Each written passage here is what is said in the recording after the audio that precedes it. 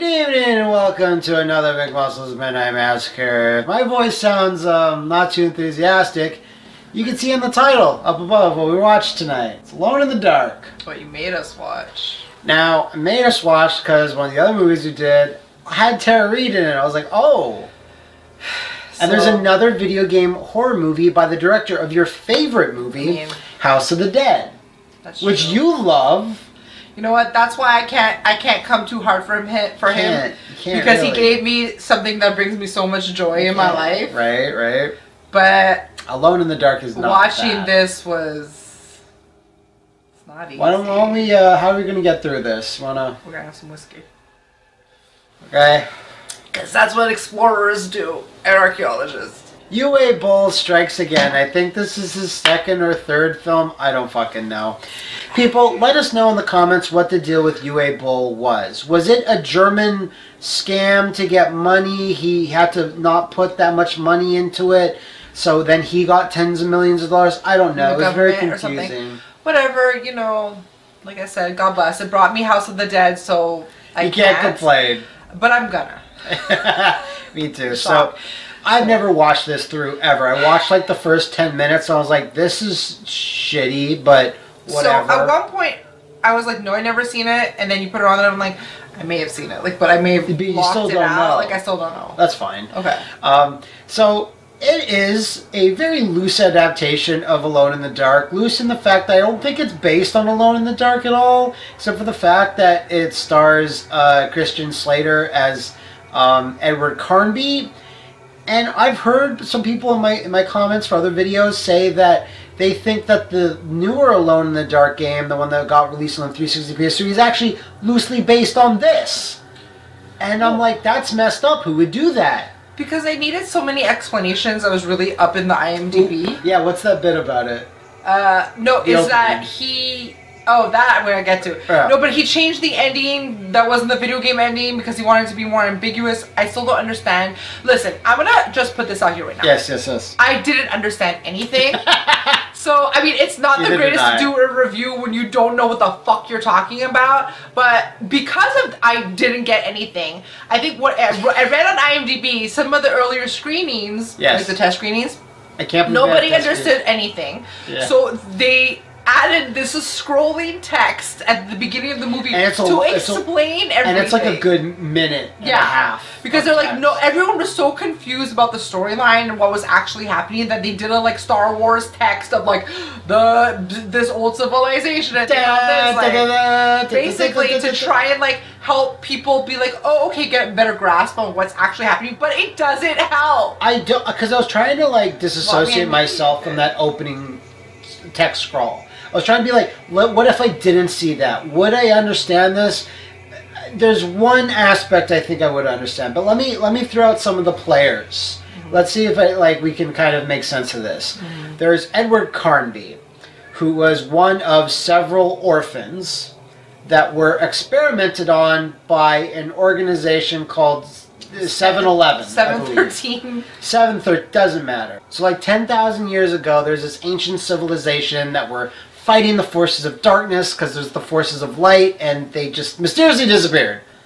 Then agency of 7-Eleven decided we're going to investigate all these artifacts that they left, and that'll do something. And there's sleeper cells of the orphans, and they have worms in them.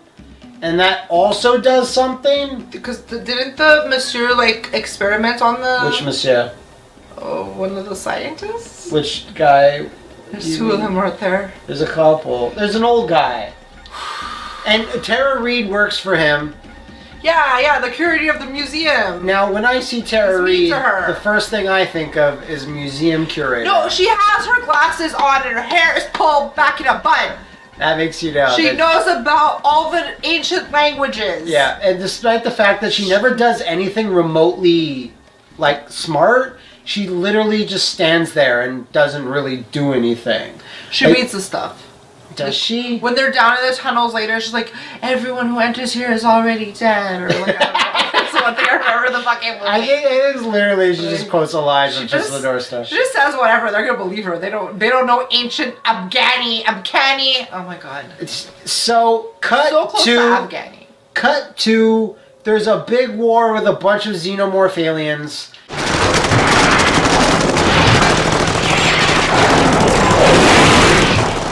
And then that's it. That's the movie. And it's in different locations, and it's just so boring and uninteresting and repetitive and the same. Who else stars in this? It was the other guy that appears. Stephen Dorff? Stephen Dorff, Deacon Frost himself, just shows up, and you said, "It's the Dorff! It's the Dorff!" I said that a couple times. So, he's one of the guys that works for 7-Eleven, and he's like, "Edward, I don't trust you," and he's like, because Edward used to be part of 7-Eleven, but then she branched out, but he says he's still an investigator, but he's not. Who works part-time for 7-Eleven.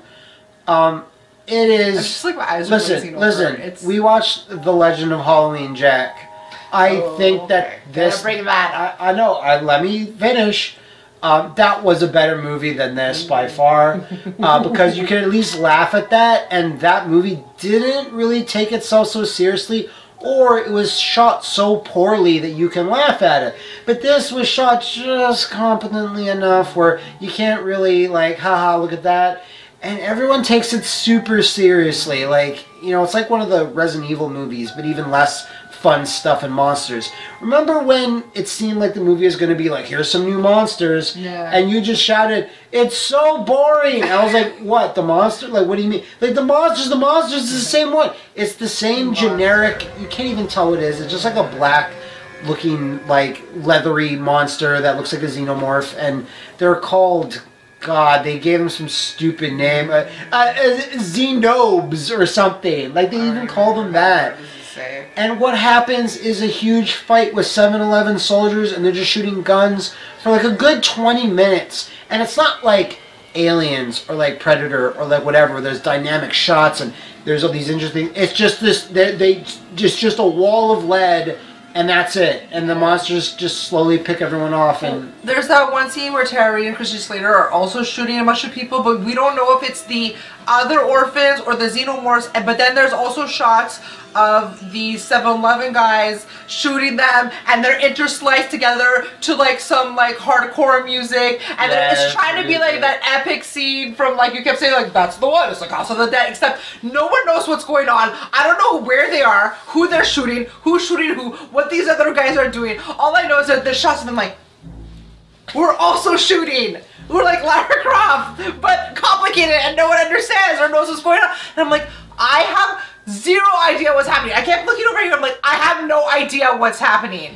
And even up until this point, all the Alone in the Dark games come out were like slow-paced Resident Evil style things. You're killing one or two monsters at a time. Like the other ones take place in like industrial era London or something. I'm sorry I'm getting that wrong.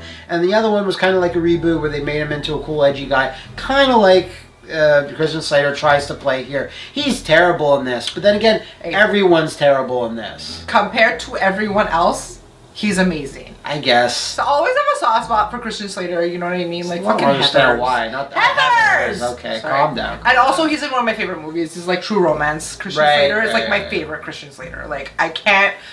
So, how does it feel watching him in schlock like this? It felt like he really needed a paycheck. Like, I feel like his rent was late. But like, even Tara Reid to the government. And Stephen Dorff, like, why would they sign on to this? Oh, like, I know why Tara Reid. Yeah. But like, even then, like, I'm just like, this is so below even like, you know, C or D tier celebrities. Or why would you even be in this?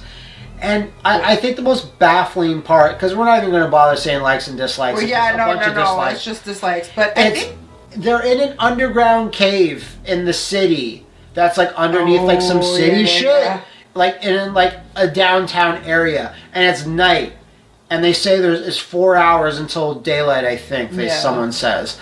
They go down, and I want to say it's like a half hour of movie time. The epic ending showdown. Whatever. They go into this deep underground cavern. They walk for like a minute, and then they're out in the country in broad daylight. They open up at the orphanage. They're at the orphanage that was in the country where it's just green pastures and chestnut trees and all that shite.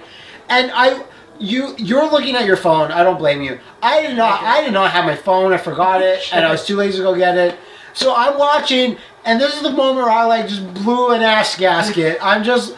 They come out, and it's like broad daylight, like it's noon. Well, okay, 4 hours of daylight, that's fine, but it's just where they were. Fine, they can be. Let's say the tunnels led them. We don't know. Maybe it was further into a rural area. It was such a short walk. But it was. I guess it makes sense. It's not like they didn't get into a mine cart and they drove down a bunch. It kind of makes sense. It's not when the other location was downtown. Yeah, it was messed up. And like you said, apparently changed the ending to be more ambiguous. The gate was closed again. But like the Abkhani discovered, there's a price to pay for bringing darkness into the light. It's one of the where'd everyone go? I don't know. It seems like everyone else disappeared, just like the Abkhani.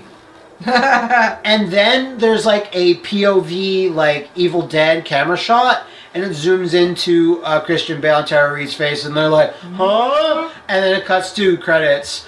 And I was just like, wow! Yeah. Wow! Who would do such a thing? I'm so happy the movie's over. Uwe Boll, that's who. So Uwe Boll has stated on various occasions, I just read this, that he regrets having Tara Reid in the movie. That's what he regrets? Yeah. No. This is a classic case of, oh, everyone hates this movie, it sucked. Well, I guess it must have been Tara Reid's fault. And okay, she's not the best of actresses. She's not the main character. Okay, well her and Christian Slater are like considered the two mains. Wish he wanted Jessica Alba and Christian Bale to be the two main. Bonne chance, monsieur. Bonne fucking chance. I didn't know that. That's crazy. That's what he wanted. That's a very Uwe So maybe Boll he's really sad that he got Christian Slater and Tara Reid. If you didn't know this, Uwe Boll is the type of guy that will invite all of his movie critics to box him in a ring, and I'll pay you money to do this. So very Jay and Silent Bob, like I'll find you from the internet trolling me, I'll come to your house and I'll kick your ass, yeah. So, Alone in the Dark is one of the worst things, because have I watched things that are shot worse? Do I have watched things with worse acting? We actually have, but this was so boring and just confusing, and it just felt like it was going on forever. So I think it's one of the worst things I've watched in a long time. It was like mind-boggling. You're like asking yourself, you're like, am I high? Did I smoke drugs? Am I a human in a body with eyeballs watching this? Like, is this a movie? You're just like, it was in like disbelief of what was happening. Plus, this is like a 2000s, like 2005. 2005. It was still in 4:3. It wasn't even fucking shot in widescreen. That was so crazy. Okay, that's so crazy. No, it's just like older things were shot in widescreen other than this. Like, movies are usually in... Anyway, whatever. As another thing to just, like, shit on the shit pile Alone in the Dark. It has a cool poster, I'll say that. It's like a creepy... Yeah, it's a little spine thing. It's a little spine monster, whatever. I thought I'd say that. It's really bad. That's McMuscles Midnight Massacre. See you tomorrow night, I guess. Please come back.